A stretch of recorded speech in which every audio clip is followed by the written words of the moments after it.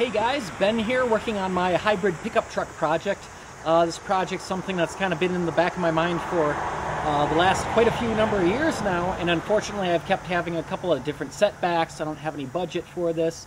This is the regular cab, which is great because it's lighter, smaller, more fuel efficient. The thing is, ironically, a standard cab pickup truck has next to zero cargo space. So I'd really like to do an extended cab. But what I'm going to do is I'm going to sell off this truck and what was my daily driver, but I already had that manual steering box, so I was able to get that manual steering box in here.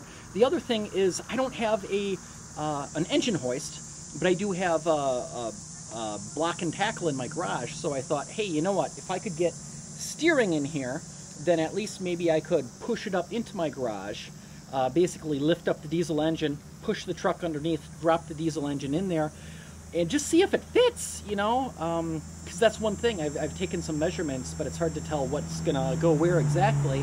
So let's take a look at the manual steering box down here. Okay, so there's the manual steering gear, and it's held onto the truck frame by 3 bolts. One here, and then 2 underneath that go right to the frame. Those have to be on there really nice and solid. And then the input from the steering wheel is right here, and then the output to the steering is here. So if I just go grab the steering wheel,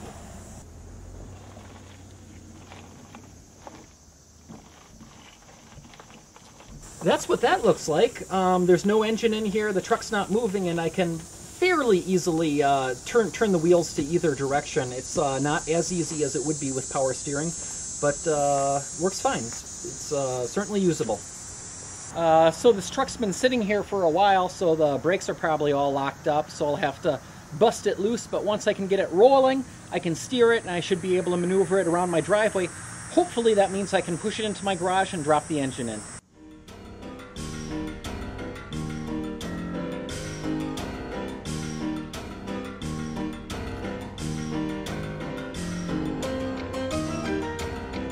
Oh, nobody's steering!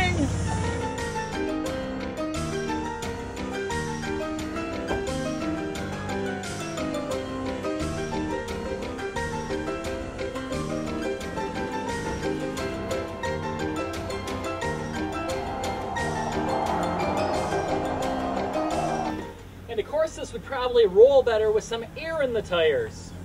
This truck's getting kind of hard to push uphill. If only I had some sort of electric tractor or something I could push it with.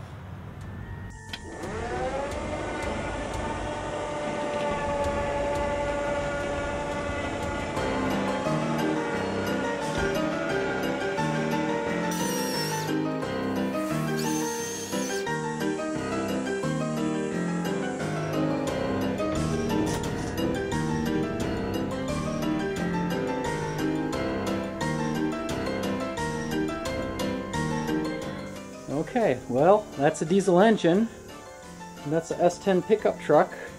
Let's see if that fits.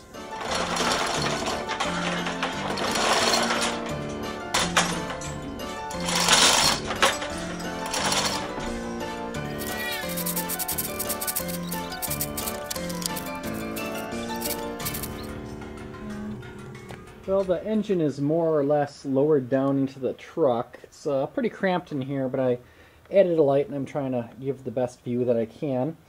We're of course looking at the, you know, the front end of the truck. You can see it's a little cockeyed, and the reason why this isn't completely centered is one thing that I noticed right away is right down there, the steering, which has the yellow lettering on it, is interfering with what was the air conditioning compressor bracket.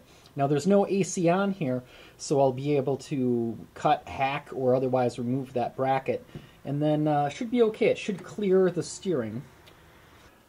Now if you look, this thing right here is the original mounting point for this diesel engine, and more or less underneath it is kind of the spot on the truck where the original S10 engine would have went. So it's kind of sort of more or less lined up. And if you look over here, kind of sort of the same thing. Should be right down there. And then of course back here we've got the starter and the bell for the transmission. And I'm also planning on not using the propeller, instead of having an electric fan on the radiator.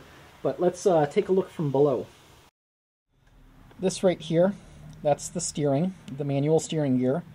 And this is that bracket for the air conditioner, and these two are blocking each other, so I'll have to remove that bracket. But once I do, I think I can get the engine centered. Now here's something else that's kind of a bit of a concern. Here's the oil pan, and here's the, I can never remember what you call that thing. What is that, a torsion bar?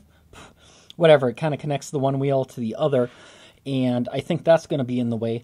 But that's just kind of a mechanical part that should be pretty easy to remove, put something different in there, modify it, make it come out further to go around that oil pan, whatever. But the other thing to be careful of is right back here, the actual steering itself, because I do need that whole oil pan to clear that, and the little road debris guard thingamajigger here. I do need that to be in front of all of that because, hey, you know, you still got to steer. But I think maybe without this here and taking that bracket off, I'd probably be able to lower in the engine and get it really right exactly where I want it to go, and then I'd be able to figure out how to do those engine mounts. And of course, this isn't even the actual truck that I'm going to convert to the hybrid truck. This is just an old standard cab. I decided that I definitely want to go with the extended cab. That's going to give me some more space inside. It's going to give me that jump seat, so I can travel in it as a family. I can put the little girl in the back seat there, and it provides a lot of room for locking up my tools for work, things like that. But by putting the engine in here, I was kind of able to see how things line up and get a better sense of figuring out what the next steps are in this project.